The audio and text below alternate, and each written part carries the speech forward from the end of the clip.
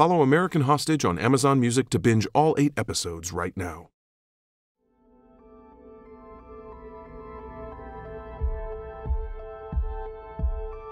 American Hostage is an Amazon original and criminal content production. Listener discretion is advised. Episode 6, Playing with Fire.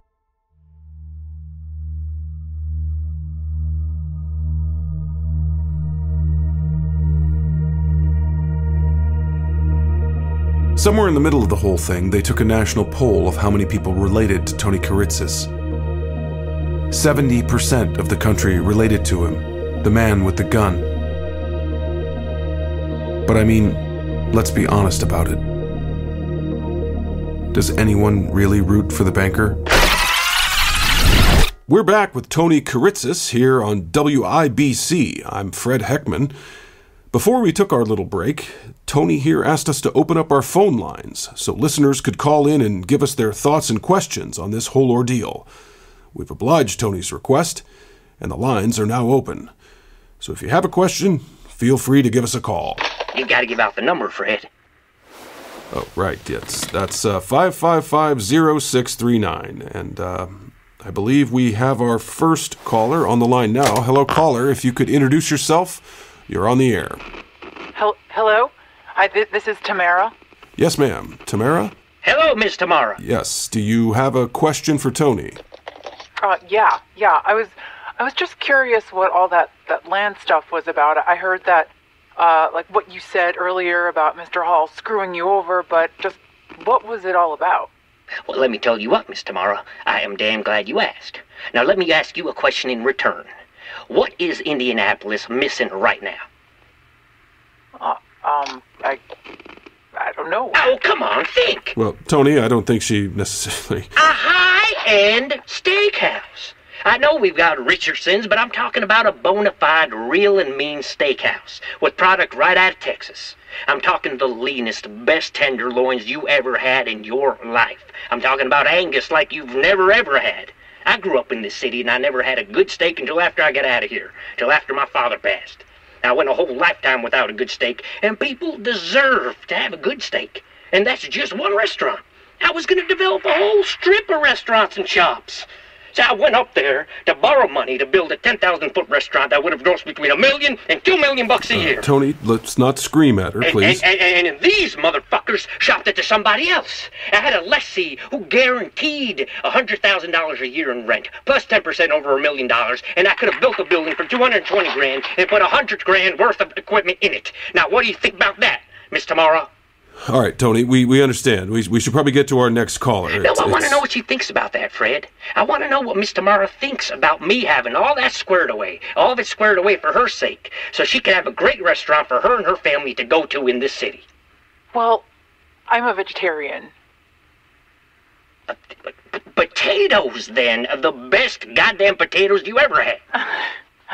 No, I agree with you, Mr. Kiritsis. It wasn't right that you apparently had all that going for you and they stepped in like that.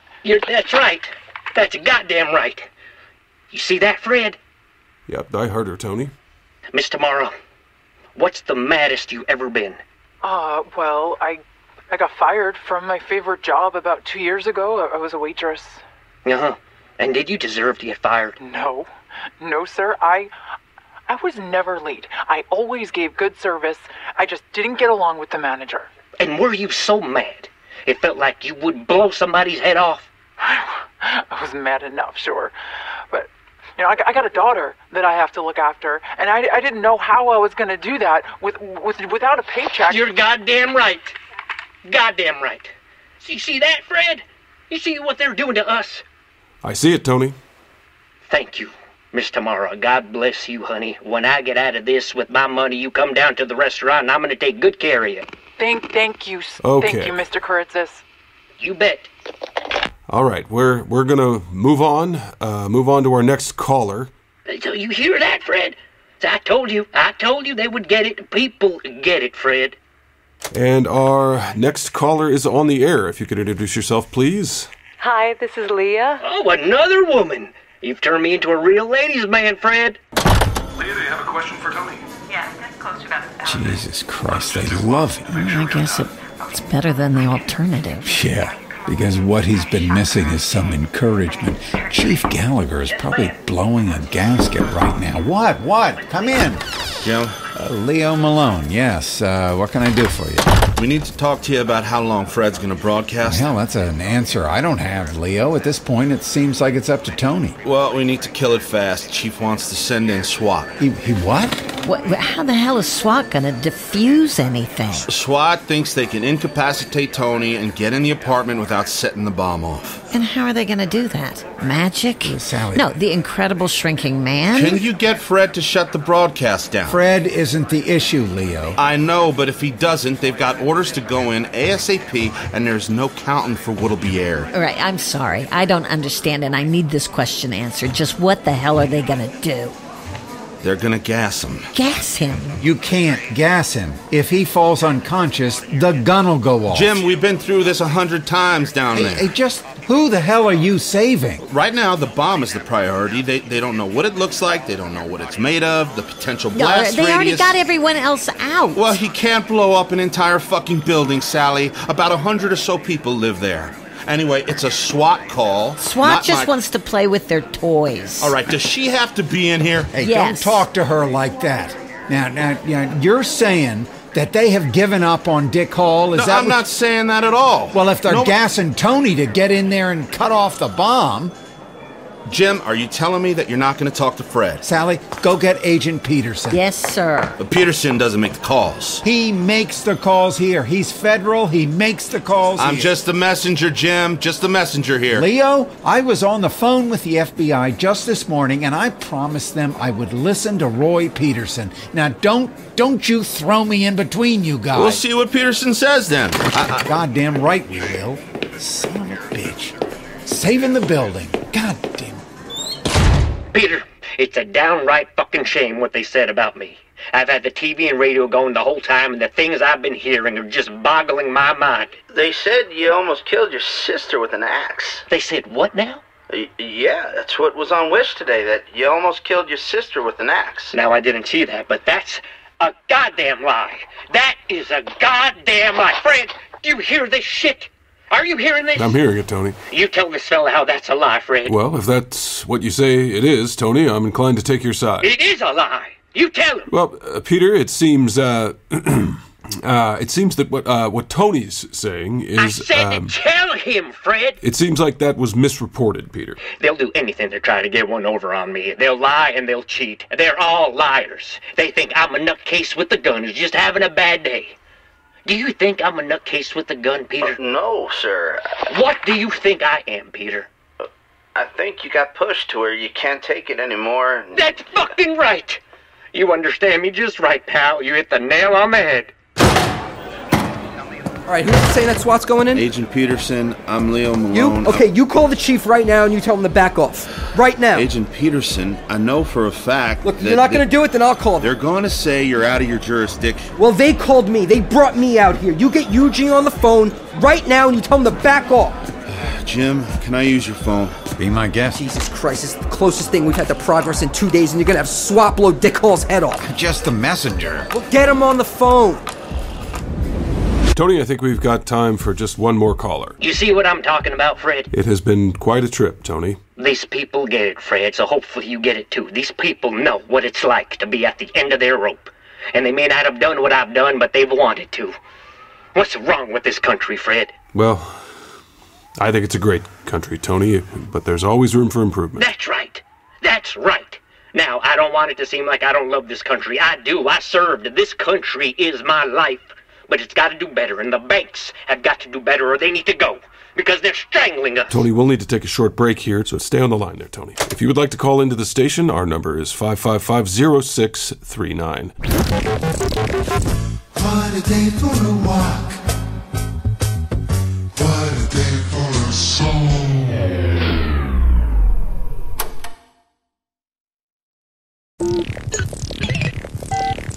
We got a computer whose name is Riley. We live in the life of Riley at WIBC. We're back with Tony Kiritsis here on WIBC. I'm Fred Heckman. Well, this will be the last caller of the day. Caller, you're on the air. Hello. This is Brother Jackson speaking. Brother? Who's brother? I'm the minister down at the church, the Christ the Redeemer Baptist Church. Oh, a minister. Uh-oh. Now, I'm just going to tell you right now, Jackson, that I'm no man of God and you're wasting your time.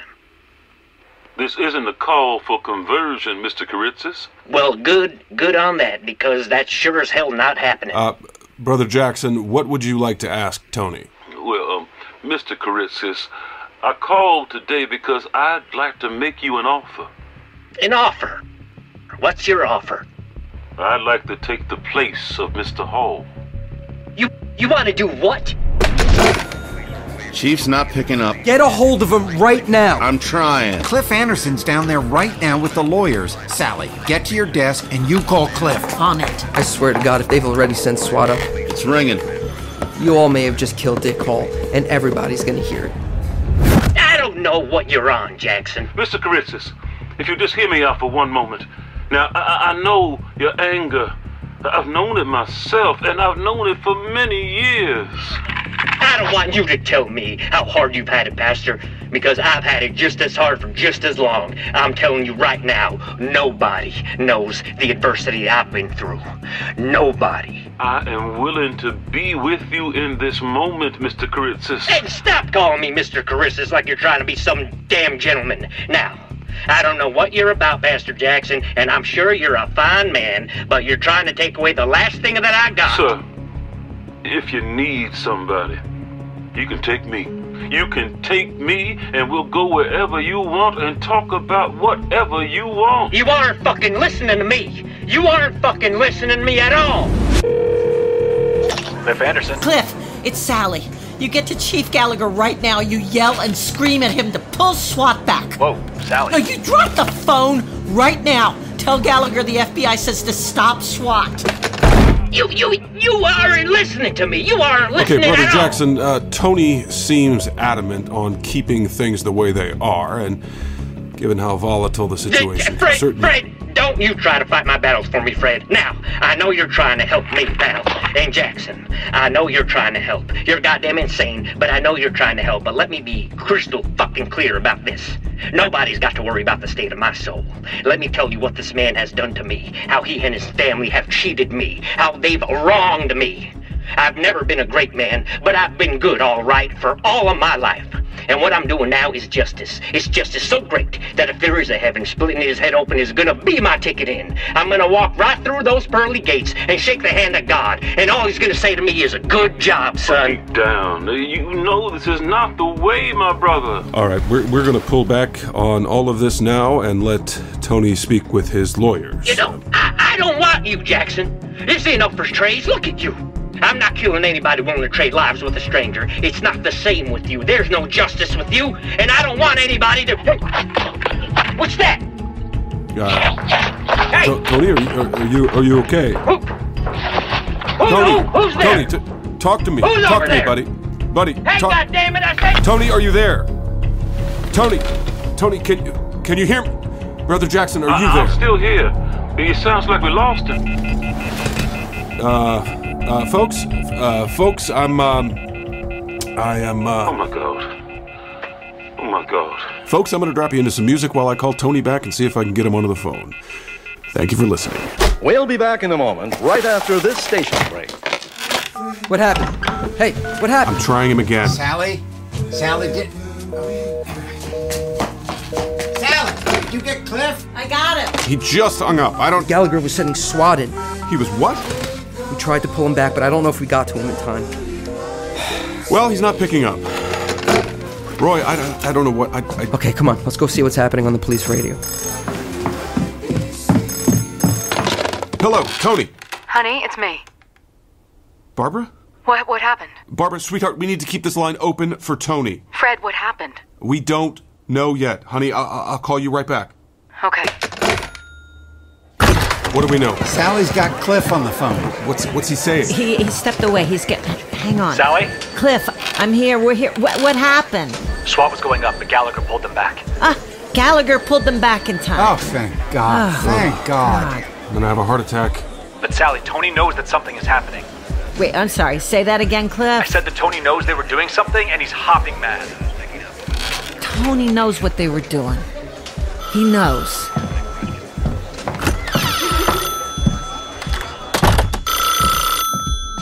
Hello. Fred, you know what just happened to me? No, what's going on, These Tony? Talk to me. motherfuckers just tried to gas me out, Fred. They just tried to gas me out. They're trying to kill me, Fred. Listen, Tony, I'm sure there's another explanation. They're trying to kill me, Fred. These fuckers want me dead, which means they want Nick dead, and he and I are not happy about it at all. Tony, let's just calm down for a moment, okay? Let's just talk about it. Don't tell me to calm down. I've never been so goddamn pissed in my life. Why would they do that, Fred? I don't know, Tony. I don't know. It was a stupid thing to do. They offered me $5 million, and then they tried to kill me? I'm trading these things up, Fred. You hear me? What do you mean, Tony? Tomorrow night, we're not doing this radio bullshit no more. No more. Now, you heard how the people understand me. You know what I mean to them. No, everyone cares about you, Tony. Everybody wants this to work out. The news stations get 1 day, Fred. 1 fucking day. After the stunt they just tried to pull on me, I don't feel safe in my own home. So you tell them this is how it's all gonna go down. How what's gonna go down, Tony? Tomorrow night, 8 p.m., I want a televised news conference, nationally, all 3 channels. I want a letter of apology written by the Esterhaus Corporation. I want my airtime, Fred, and I want to be seen. So these stupid fucks or these asshole pig fuckers can't try to do anything stupid, because everyone will see them. Do you understand what I'm telling you, Fred? Yes, I think what you're saying is you want to be put on TV, Tony. That's exactly what I'm saying. Right here, my apartment, 8 o'clock. You tell them. I'll tell them. And I want you down here, Fred. You're my best friend, and we're in this together. Are we, pal? Fred, babe, you're coming down here, right, pal? Well, I'll be there, Tony, yes. You're a good man, Fred. I'll see you tomorrow night, 8 p.m. I'll see you, Tony. You spend the night with your wife, Fred. Because it's gonna be a hell of a day tomorrow, pal. A hell of a day.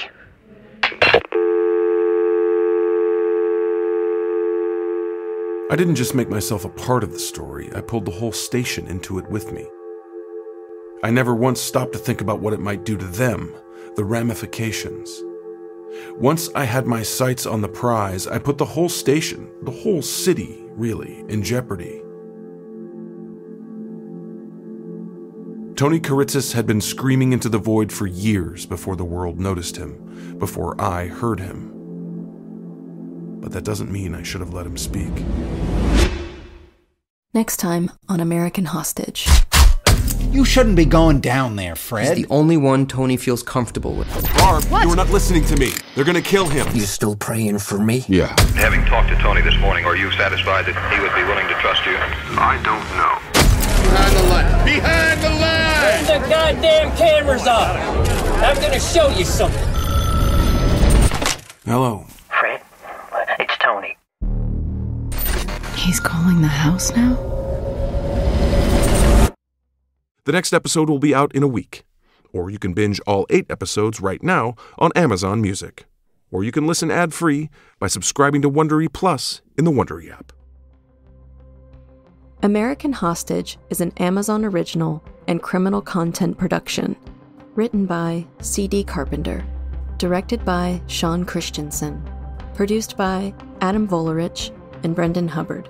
Executive produced by Jon Hamm, Sean Christensen, and Gabriel Mason. Starring Jon Hamm, Carla Gugino, Joe Perino, Dylan Baker, and Becky Ann Baker. With additional performances by James O'Connor, Christina Brucato, Michael Dreyer, Ryan Willard, Mara Casson, Brian Wilson. Sound design by Brandon Jones. Composed by Darren Morsey. Editing by Thomas Beach, Sean Christensen, and Adam Volerich. Recording and engineering by Dave Williams. Mixing, mastering, and additional editing by Nick Missidi. ID reads by Natalie Prass. For Amazon Music, executive producers are Morgan Jones and Dave Easton. Senior producer is Eliza Mills. Special thanks to Jacob Bronstein, Phil Sanchez, Chris Davis, Jack Parker, Marcelino Villalpando, Stephanie Walkneen, Blad Norman, Vanessa Rebert, Sam Petherbridge, Cale Bittner, Alice Zoe, Trevor McNeil, Ty Jacobson, Rich Sherman, Marshall Louie, WIBC, Wish TV, and Creative Artists Agency.